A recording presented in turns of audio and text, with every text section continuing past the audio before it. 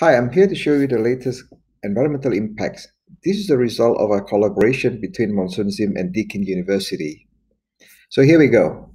I've set up a course and I put it in my course and I call it environmental impact. And here are the modules turned on. And it says here that this is to expose learners to the concept of the impacts. Production logistic will have the impacts and learners will strike a balance between corporate bottom line and earth sustainability.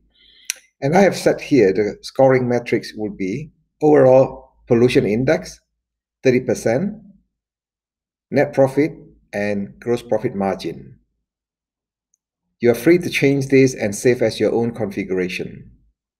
And I will also post this in the default so that everyone can use it. All right, so here we go. So I have loaded this game. And then what I've done is I have then set up a few teams.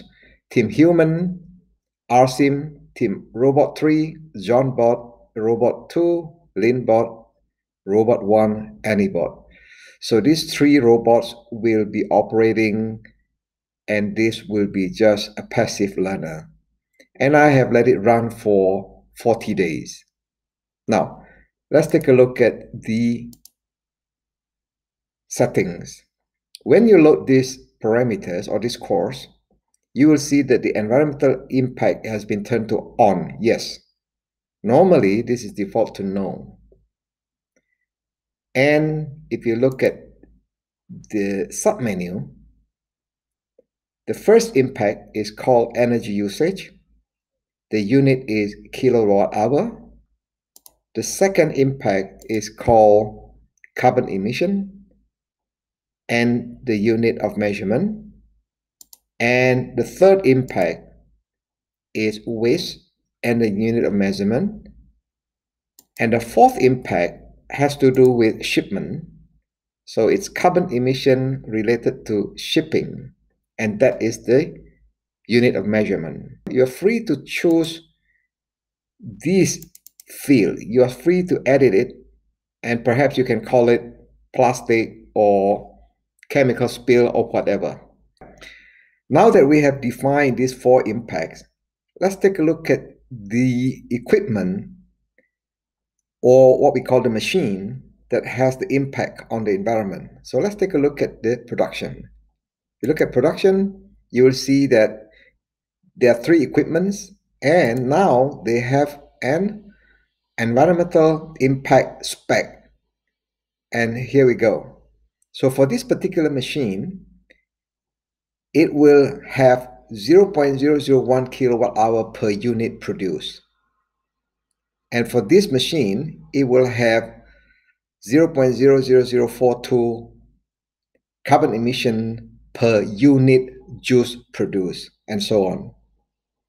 So these are the specs for the machines. And of course, every machine has their own different value. So potentially, a more expensive machine will have a better environmental impact, which means that the emission will be lower. And inversely, a cheaper machine may have a worse effect on the environment. So now, let's take a look at the warehouse or the shipping impact. There we go. The shipping environmental impact, it's 0.01 carbon emission unit of measurement per kilometer of shipment. Okay, so there we have it. So now I have let the game run for 40 days. So let's take a look at what happened. I'm going to take a look at the observe. The first thing is, so here are the KPI that I've chosen, 1, 2, 3, 4, 5. And let's take a look one by one. For the carbon emission, Team Human, 0 emission because it's not doing any production at all. Team Robot 3, Team Robot 2, Team Robot 1. Now, on the carbon emission, Team Human, once again, 0 because there's no transaction, no activities in the factory. But notice robot 3 on the carbon emission, robot 2 and robot 1, and so on. Then there is the most important one, which is the overall environmental pollution index. And this is the average of all the indexes, percentage of the overall, which means that all these numbers total up to be 100. So this is in comparison relatively with one another. So here we go. We have 35 plus 37 plus 27, that all add up to 100.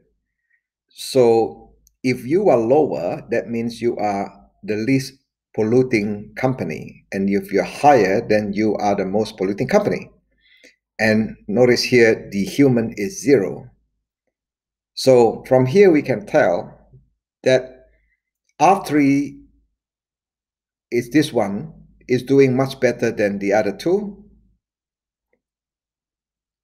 And this is the fourth impact, which is the waste.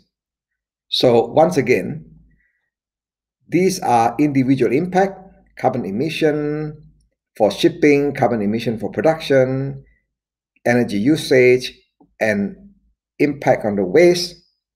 But this is the overall equipment pollution index. This is the most important, and this is also going to be appearing in your scoring metrics.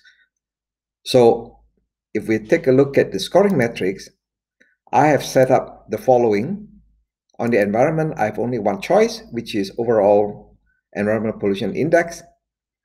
Lower the better. Here's the margin, and here's the finance.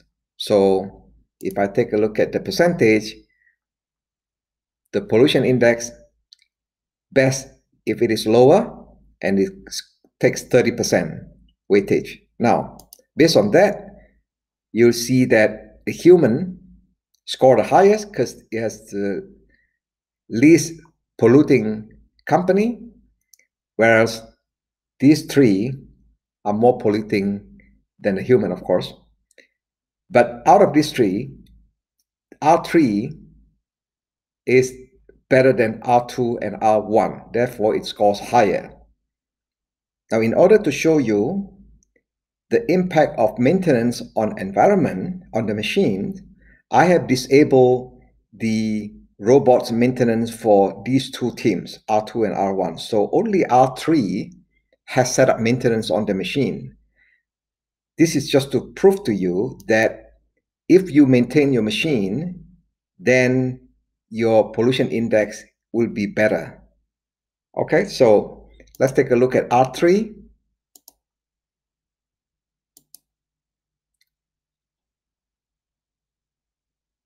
All right, if you take a look at maintenance asset, the OEE is 100%, except these two machines, which I haven't set up the maintenance. So when you do the maintenance for your machine, you will have least environmental impact compared to the other two teams. They have not done their maintenance, and therefore it is lower, the OEE, which is then reflected here in this chart. Okay, so the conclusion: production affects environment, shipment affects environment. The more maintenance you do on your machine, the better it is for the environment. Thank you.